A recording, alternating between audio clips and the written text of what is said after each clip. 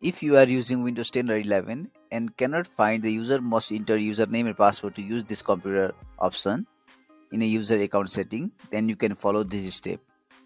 Go to search and type run and select run from the list to open run dialog box. There type netplwiz and press enter. This will open user account setting page. If you do not have previous mentioned options, then follow this registry trick to bring them back. Go to search and type registry editor and select it from the list. This will open registry editor as shown here. Then navigate to the key in the left pane as shown here.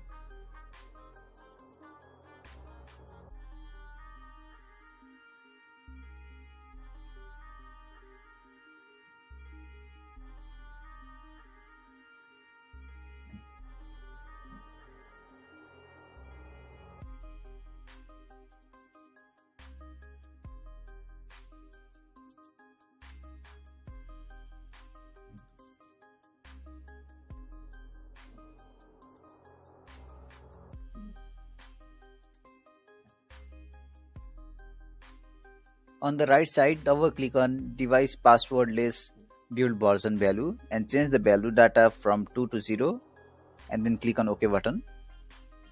Now restart your computer.